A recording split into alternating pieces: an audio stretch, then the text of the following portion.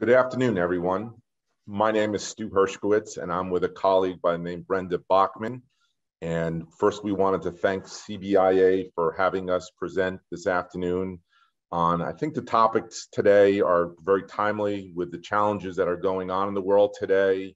Clearly, the stock market volatility the last year or two been very challenging for employers and obviously investors, employees that are in retirement plans. So we're going to spend about a half hour today. Myself and Brenda, we're two of the senior folks with H&H. We're involved with a lot of the retirement plans, 401ks, 403bs, 457 plans that are in the municipal world. And we've got a lot of experience with that. Just a quick background, some of you may know of our firm. We've been in Connecticut now over 5 years. We're one of the larger regional full service firms in the Northeast, and we're in Bloomfield. We've got about 80 employees, and we're involved with all retirement plans from pension, cash balance pension plans, actuarial needs around those plans, the administration of pension plans. We are involved with 401k, 403b, TPA, administration, record keeping, consulting. And then we've got an investment advisory firm that we act as fiduciaries on retirement plans as well. So we've seen it all. And if we can be of any help to you as we go along through our presentation, questions and answers, you'll see a chat box on the bottom. We'll be glad to answer questions at the end. Brenda and I are going to keep going for about a half hour. What we're going to talk about today are financial wellness. It seems to be a big topic in employers, and it's definitely coming down market into the smaller 401k space. So Brenda's going to take some time there. I'm going to come back on and talk about some trends that are a little bit worrying in the 401k, 403b space, and then some tips and resources that are available for you. So with that, I'm going to hand it off to my colleague, Brenda. Thanks, Stu. Hi, everyone. Thanks so much for joining. Well, the financial wellness and education is a difficult thing to define, but we look at it as giving your employees the knowledge they need to succeed, certainly in the financial world, creating an awareness, giving them understanding so that they can take actionable steps to improve their circumstance and improve their knowledge base. There are a number of studies that give detailed information about why financial wellness is such a significant need for employees. The one that we refer to frequently is the PricewaterhouseCoopers study that's done annually. And employees are telling us time and time again that financial stress is just dramatically impacting their life.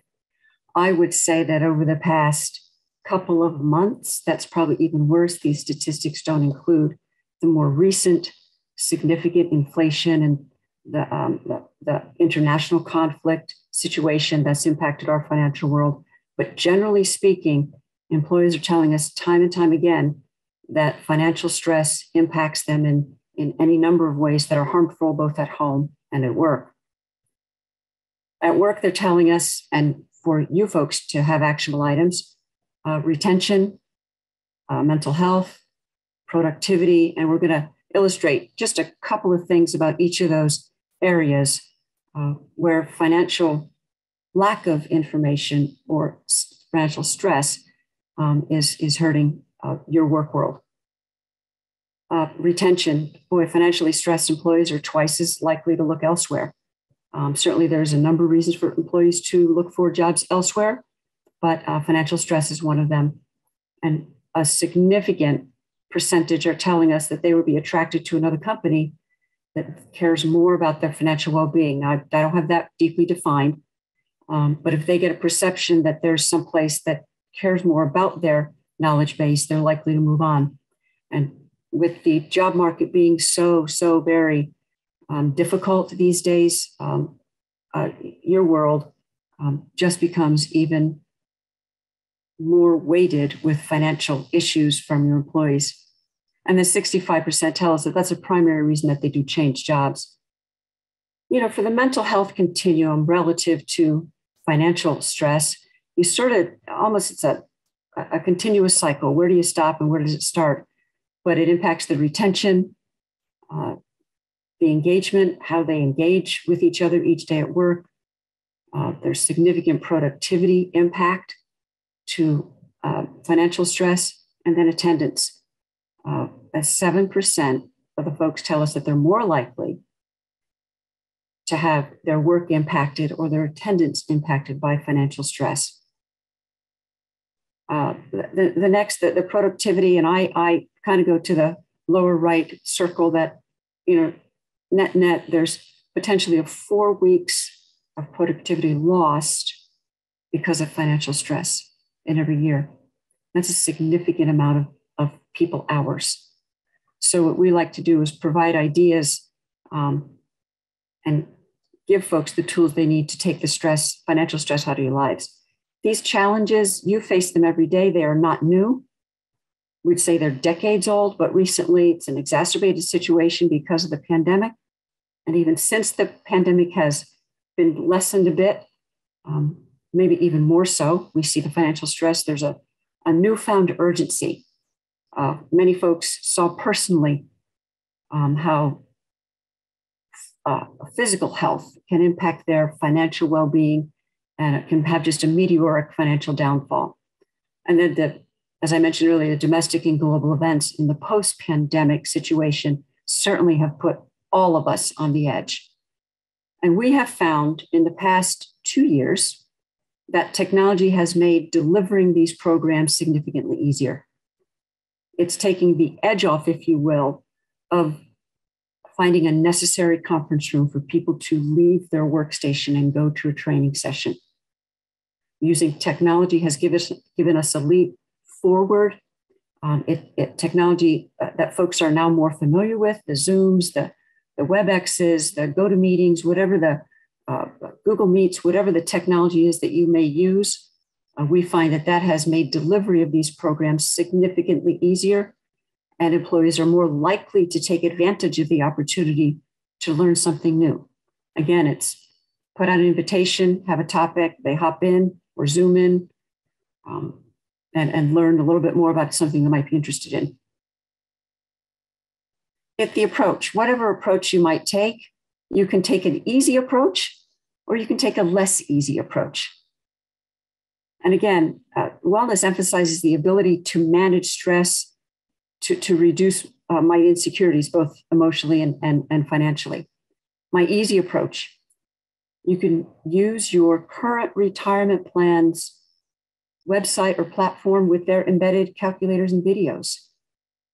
I have a client company that they monthly pick one of their record keepers videos and they put it up on a screen in their lunchroom and they run it once an hour. It's an 8 or 10 minute video on a financial topic, and the employees get to be made more aware of that topic during their lunch hour. And they do that frequently. It's been helpful to the employees. You can build a library, old-fashioned books or online. And at the end of this, I've given you some resources of books that we have found employees have told us are helpful to them. So we'd like to share that with you. And we'll do that at the end. Hold Zoom sessions. Goodness, invite people. Doesn't have to be during the workday. We've done things for folks in the evening or late afternoon. Why not a happy hour Zoom, if you will? People can log in. They don't have to be seen. They don't have to talk. They can hear about the topic, have the topic recorded, and then push the recording out to employees who were not able to attend, so everyone gets benefit from that information. There's certainly a less easy approach. I never say hard, but it's just less easy. You could build a survey, create a wellness calendar that includes a variety of health and wellness topics, finance being one of those wellness topics.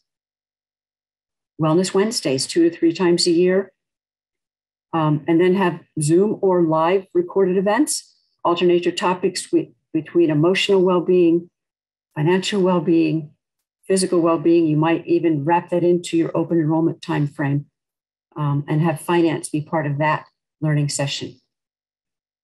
Thoughts on where to begin? Well, we touched a little bit on this, but you would build a strategy that works within your environment. Certainly, The white collar office might have different needs than the factory floor, or a different technology base through which to deliver. You'd have to find something that works for you folks.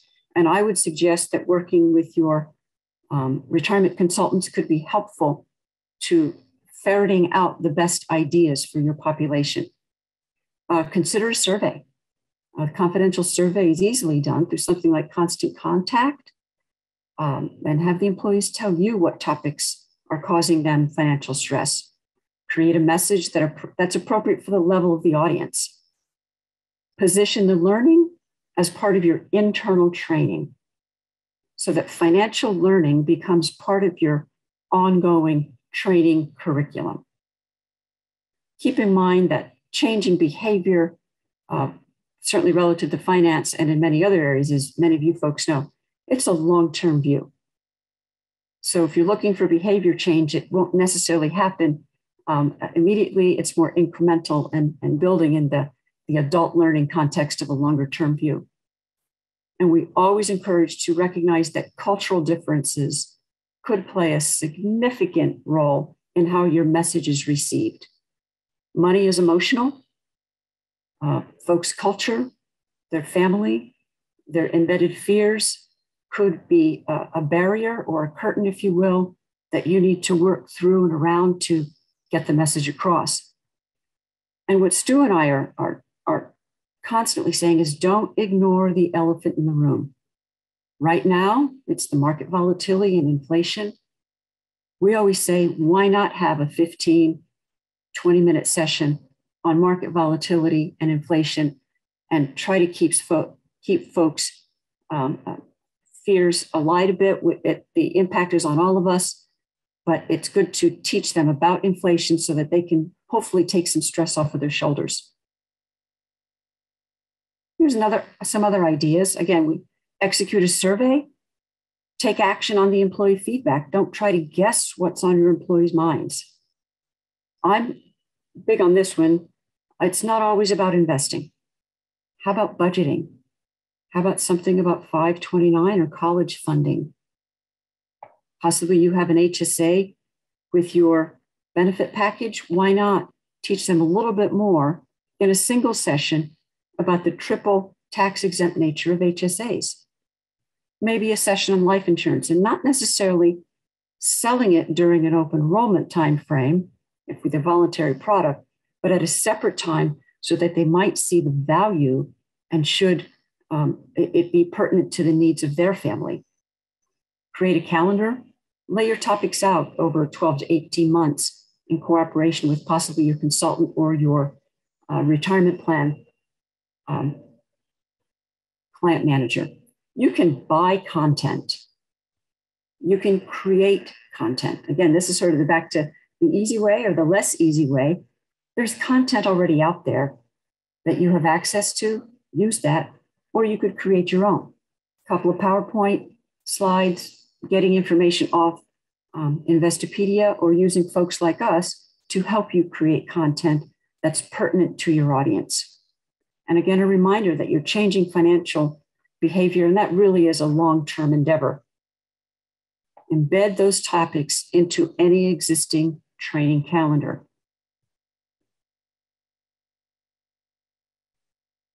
There's some cautions that we add about treading lightly. Again, the behavior changes through education over time, but the kitchen sink or the fire hose strategy is not something we recommend. Well, since we're going to have the employees together for 40 minutes, we're going to talk 10 minutes about their investments and another 20 minutes about their HSA. And then the last part of it's going to be about the S&P index and how it can be helpful to them. You know, it's possibly too much for people in one session. Break it down into chewable chunks for folks and in topics that they would be interested in. We're a strong advocate that your session leader or your presenter should be a fiduciary and or someone with no vested interest in whatever financial decision that your participants or employees would make. I'm prone to saying to people, my career plan, my life plan, my retirement plan doesn't change given an investment or education decision you make. but we know that we've given you the tools to make a good decision. So you just need to be careful that you're not putting the fox in the hen house relative to potentially investment or purchasing a product. And then often the most decorated leader, the person with the most initials behind their name, isn't always the best person to lead the session. Those folks, and Stu and I, we joke about this and we're trying to be careful of it. Some of those folks, they tend to talk over the audience, which increases the financial anxiety. And please keep in mind that your goal here is to lessen the financial anxiety. Folks could be reluctant to ask questions in a group. It's part of the financial anxiety that folks carry around with them. Again, money is emotional. They might be embarrassed by a question.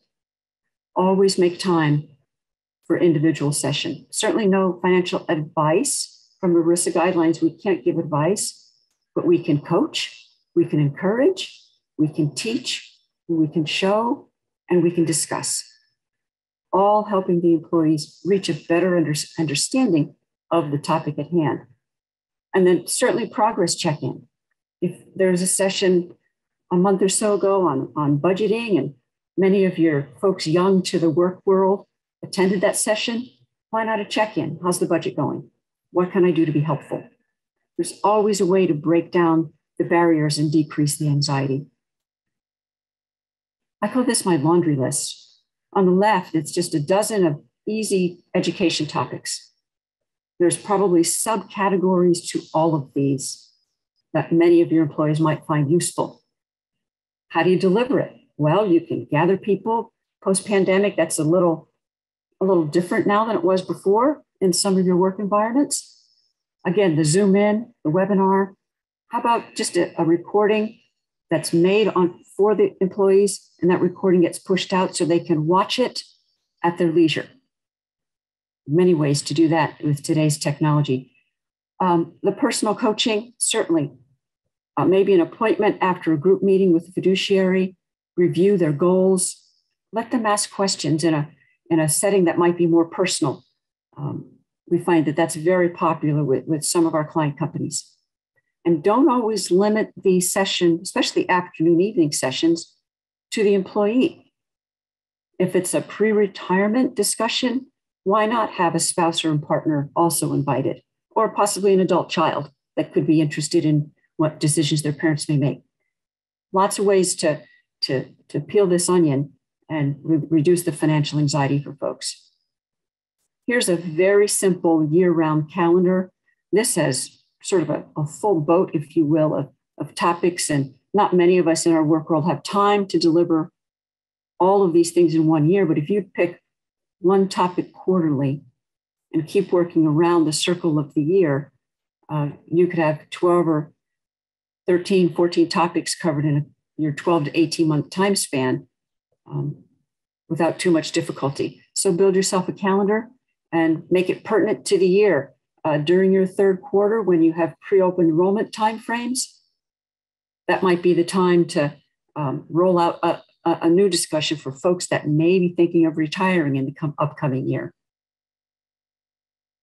Here's the books I mentioned earlier. I find all of them useful at different levels with different education levels of different folks I meet with, but they have all been helpful to somebody, and they don't sell a product.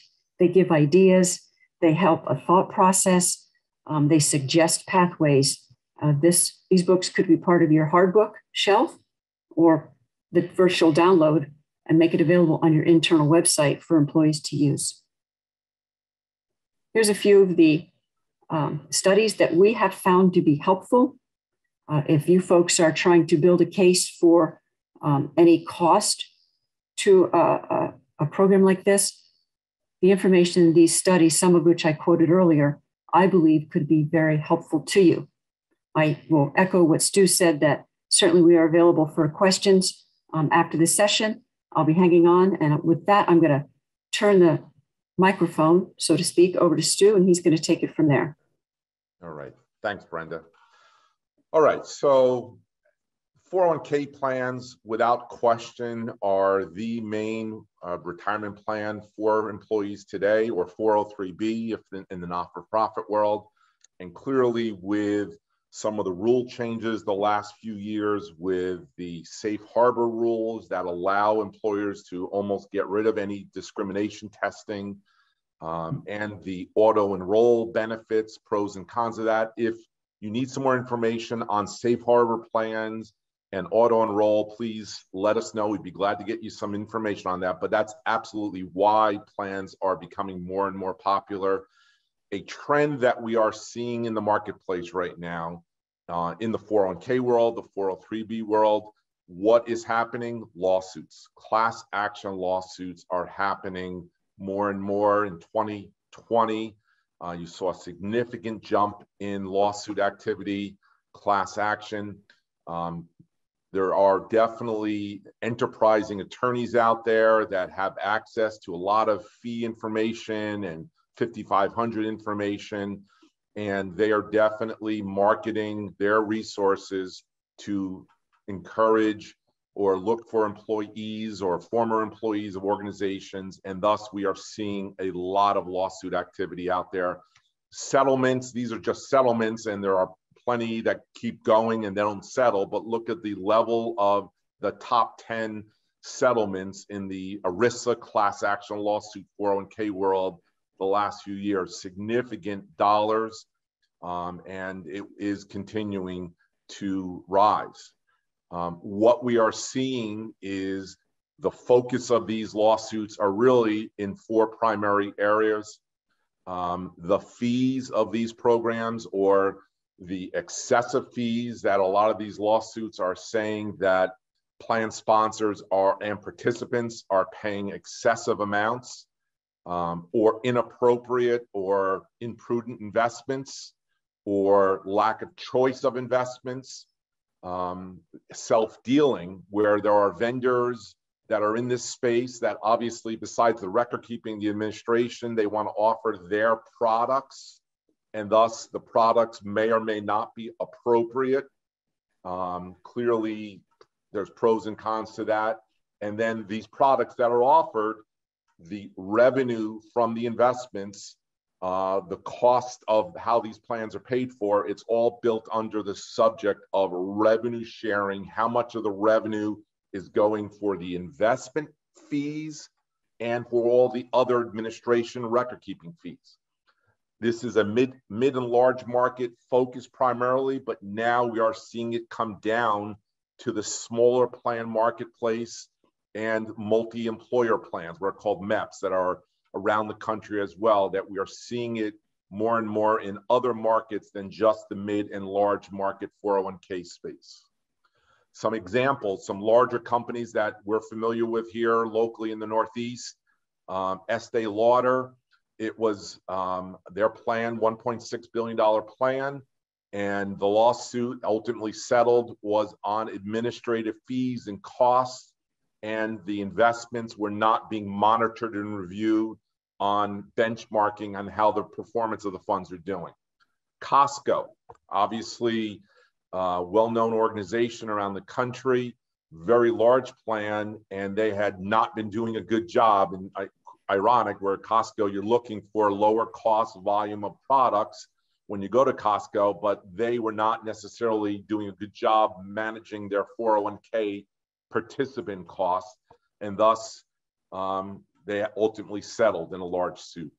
Voya, a local insurance company here, formerly ING, was part of the Aetna retirement business before it spun off.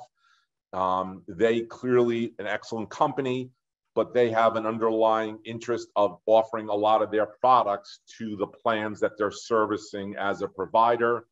The products may or may not have been appropriate. Ultimately, there has been a lot of settlements in that area. So there's three large organizations that these are the types of examples that we're seeing way up market that are starting to come down market. A big area that we are seeing more and more is the investments that are offered, what class of funds or what class of mutual funds are being offered. It's a subject that a lot of people, get intimidated by. It's, those prospectuses that are now all online, but those little booklets that can be pretty intimidating.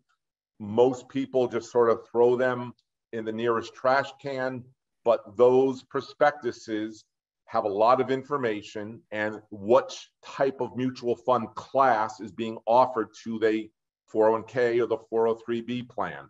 There's the same investment fund that's managed by Fidelity or Vanguard or other funds, but they have different classes of shares or different cost structure depending on the negotiation by the plan sponsor and the tough questions that are being asked by a retirement plan committee.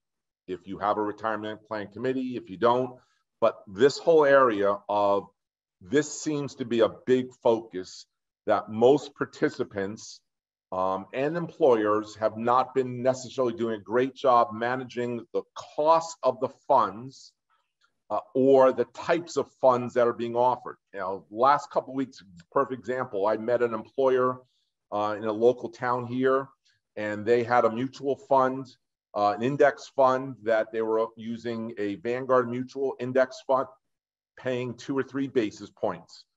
I met with an employer down the street from this company, similar size plan. They were using an insurance company where the Vanguard index fund was 2 or 3 basis points. With the insurance company, the index fund was 0.5% for that same index fund. So these funds, index funds or actively managed funds, they all have different ways, different cost structures, different wholesale versus retail. And in the investment business, in the mutual fund share class world, are you in institutional funds in the middle somewhere or retail price mutual funds?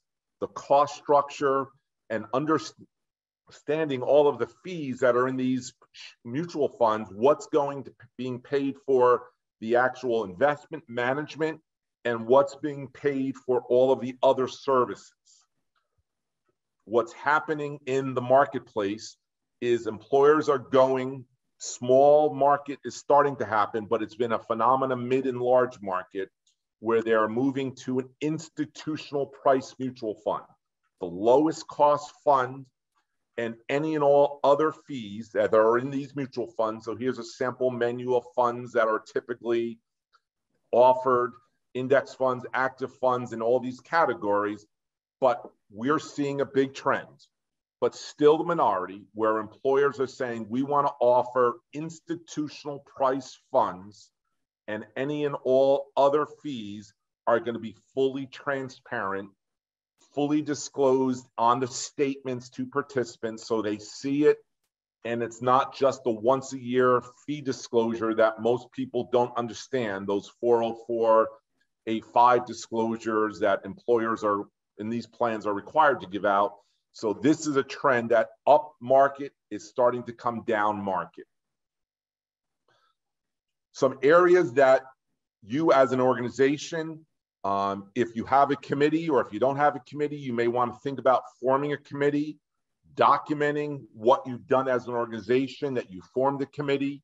But what we're seeing are the areas of the focus are in these lawsuits, up mid-market, coming down market, is the range of investment options. Again, the fee structure. Have the fees been assessed? Have they been benchmarked?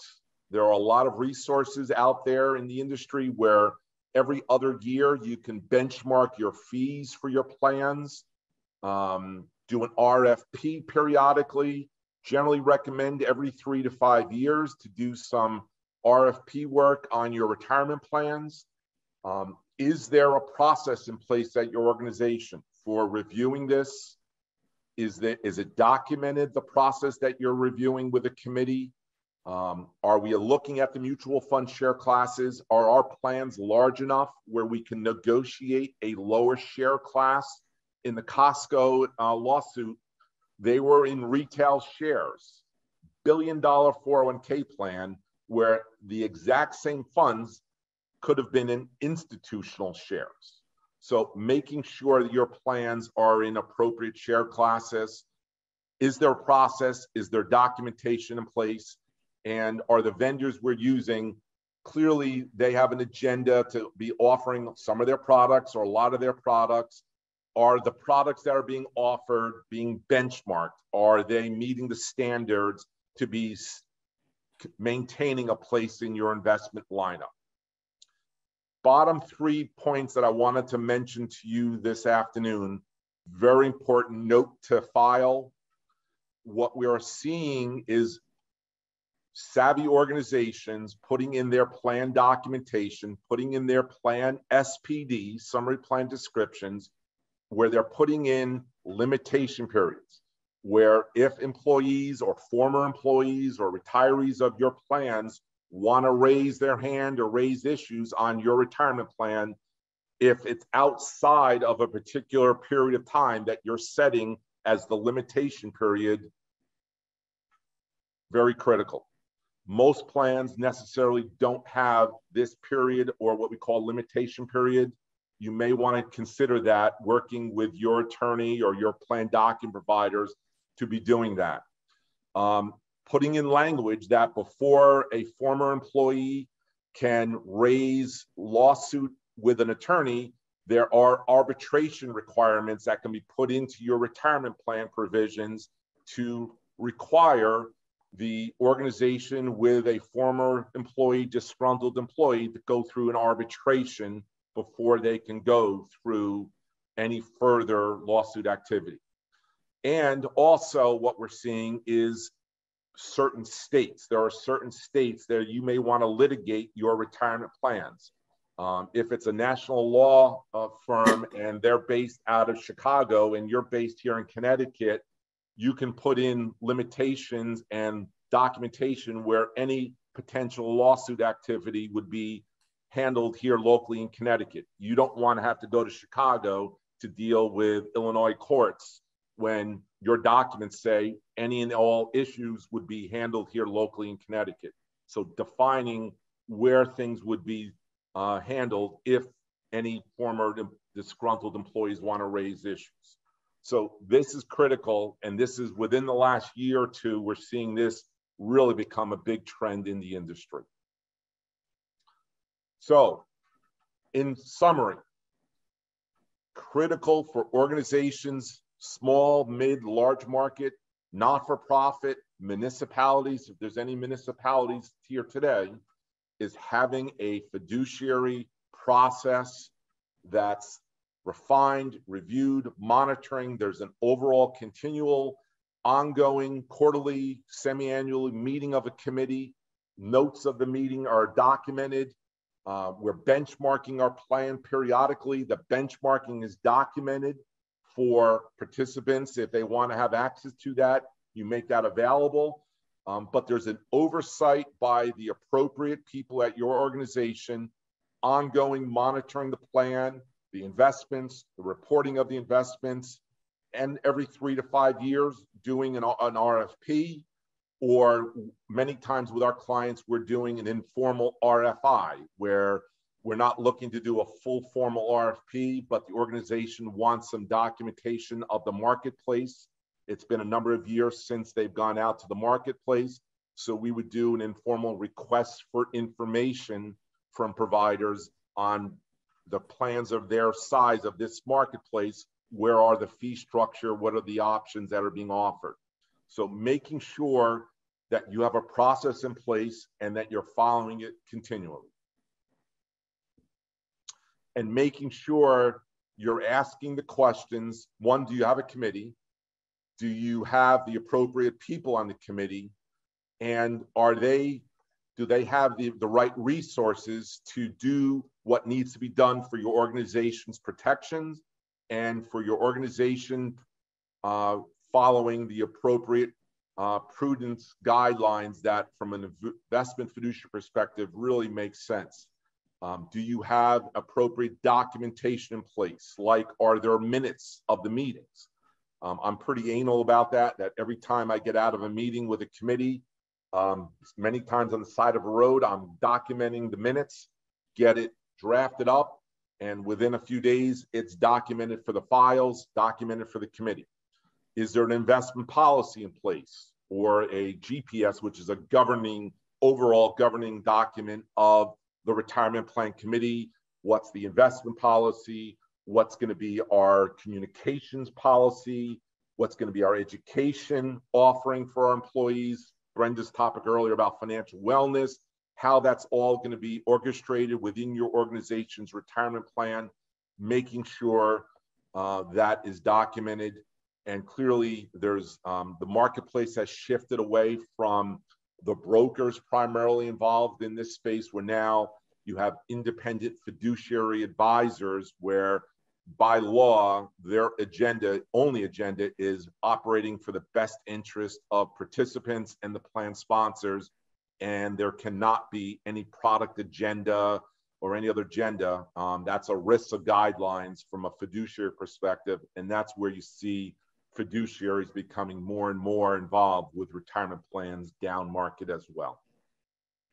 So, with that, I think we have hit the time. We were planning for about 30 to 35 minutes.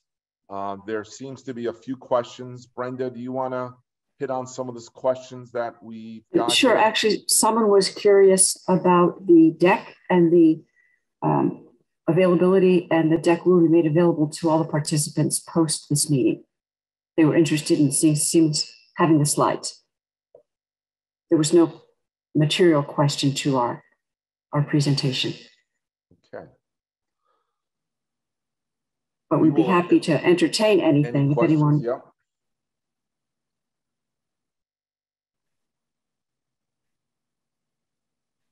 Okay. So I think that will do it. I want to thank CBIA and Molly for coordinating this with our firm. If we can be of any help or resources, we've been around a few years, so we definitely have seen it all in the business. And if we can be of any help, please reach out, and everyone stay safe and enjoy the summer. Thank you for everyone's time. Thanks, everybody.